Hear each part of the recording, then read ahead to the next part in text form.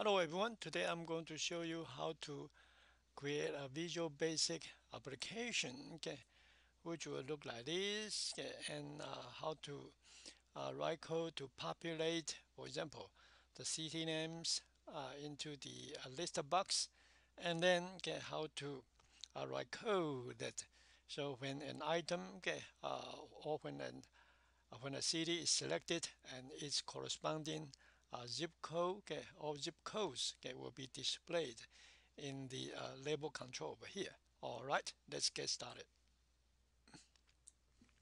So let me start with a new project,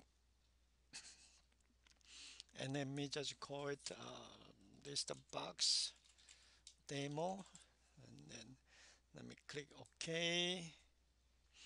There we go. So we have our form over here, and then let me put the label here. Okay, one label here, and let me call it cities.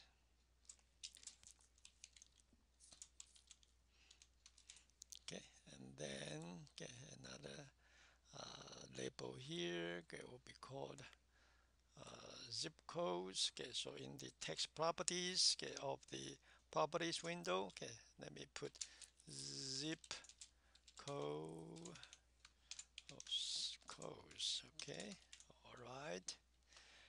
And then under the cities will be the list box. Okay, so let me put a list box over there. Okay, and then maybe reduce the width a little bit. Yeah, all right. Okay, and then on the right hand side of the list box will be a label. Okay, and by default the label will be default to a single line, but then I would like to display it in a multi-line format, like this, multi-line format. So let me find the auto size property. There you go, and change it to false. Change to false, and also right next to it is the background color. So let me change to maybe light blue. Sorry, light green. Light green, and then let me increase the size a little bit, like this. And then in the text property of the label, let me remove or delete the text value there. There you go. All right. And then if you want to, you can put an exit button over there. If you want to, and change the text properties value to exit. All right. Okay.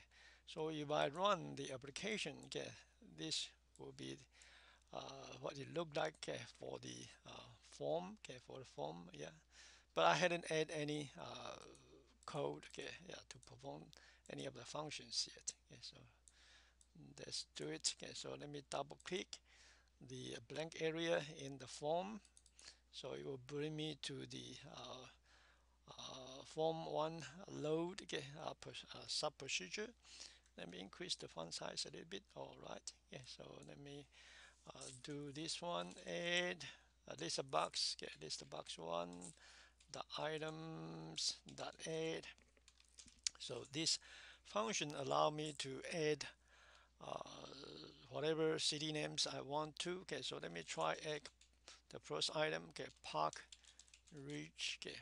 In there. Okay, and then let me move back to my data source again. So this is the city names I want to add into it.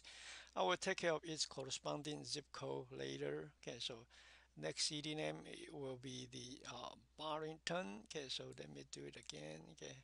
I'm not very good at typing, so let me do a little bit copy and paste.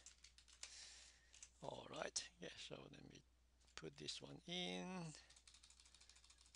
It will be Barrington. Okay, and I'm not so eager to write additional code yet, so let me test my app right away. There you go. So you see, using 2 lines of code, I can add, populate, or add the city names in there. Yeah. All right. Then I noticed that the city names are not arranged in sorted order or ascending order like the one okay, shown over here. Okay, A, B, C, G. Okay, it will be in ascending order, so it's easy to get it fixed. So just switch back to the design view, and then okay, select the list box control, and then there's a sorted property. Okay, sorted property, there you go, set it to true. Okay, set it to true. All right, and let's run it again. Okay, and if I compare with the items I add into the control, you can see they are in sorted order, even though okay, when I add it in, it is not in sorted order at all. Okay, so let me add one more item, okay, into it. Okay, so let me just again copy and paste.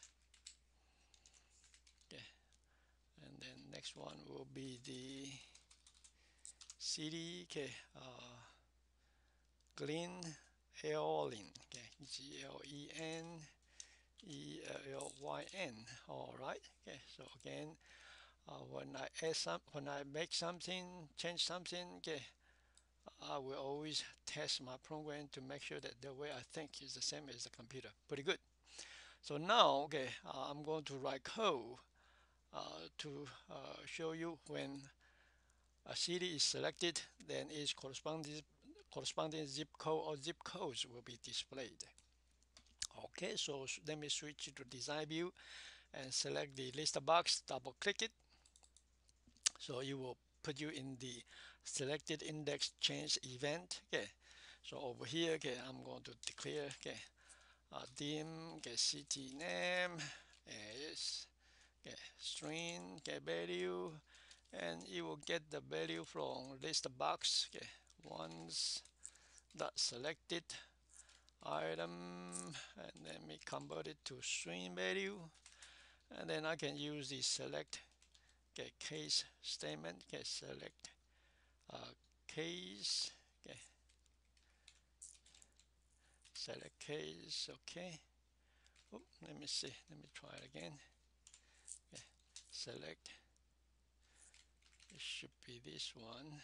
Select case. Yes, there you go. Okay, case, and then this should be the city name. Okay, city name case if it is equal to, let's say, park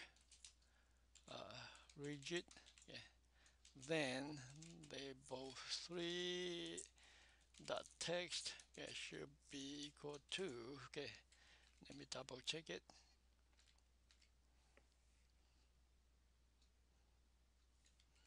I think this should be the correct syntax. Okay, and then this will be the and select. All right, yeah. Okay, so the zip code should be, let me check on it. Okay, Park Ridge, the zip code should be 60068. So let me move it back. 60068. Okay, all right. So again, okay, my personal style, okay, will be when I add something and then make some changes, okay, I will test the program right away. So let me run the app right away, and then let me select Park Ridge. Okay, there we go. And then the value is not, the zip code is not displayed, okay, over the center of the label. Okay, control, so no big deal. Just switch back to the design view, select the label. Okay, select the label, and then get over the property alignment. Okay, text alignment, there you go.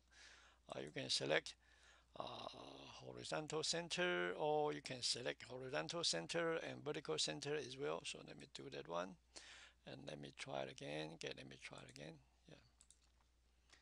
Okay, Park Ridge. Okay, all right, correct. Okay, so now I can do the same, okay, for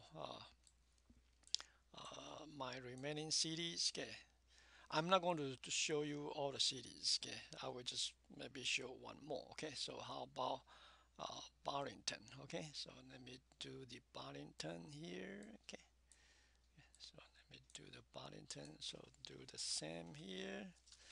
Okay, copy and paste to save time. Okay, and this will be give me a minute, it will be Barrington.